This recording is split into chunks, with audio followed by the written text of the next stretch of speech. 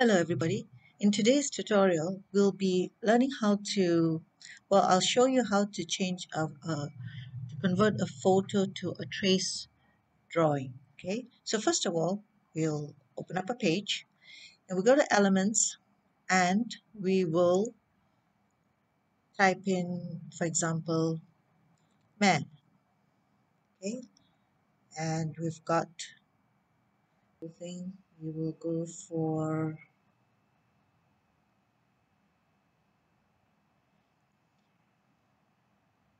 we'll choose this photo.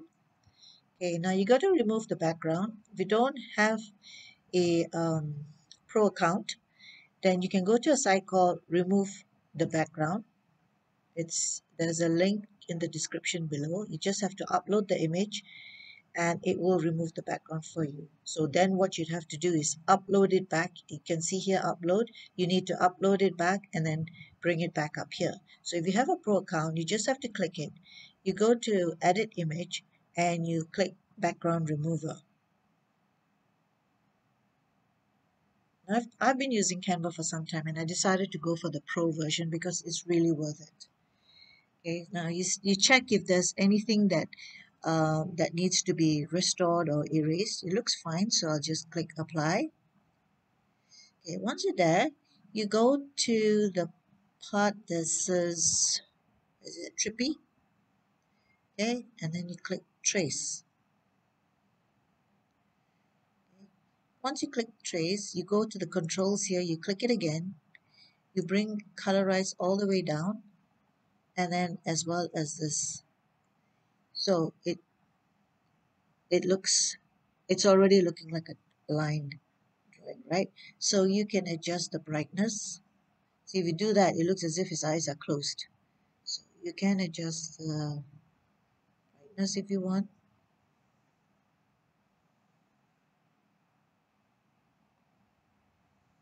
Let's have it silhouette.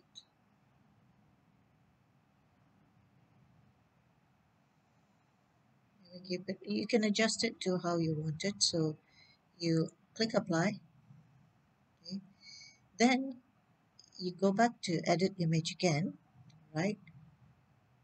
And then you go up to adjust. You click the adjust. Now you can again adjust the brightness here. You can adjust the contrast. Maybe keep it low.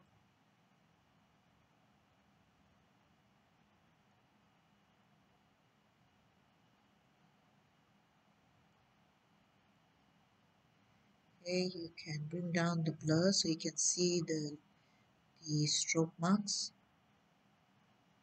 Yeah. The warmth.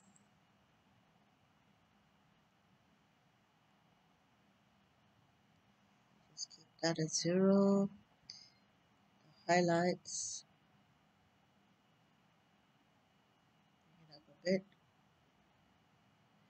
And there you have it, really.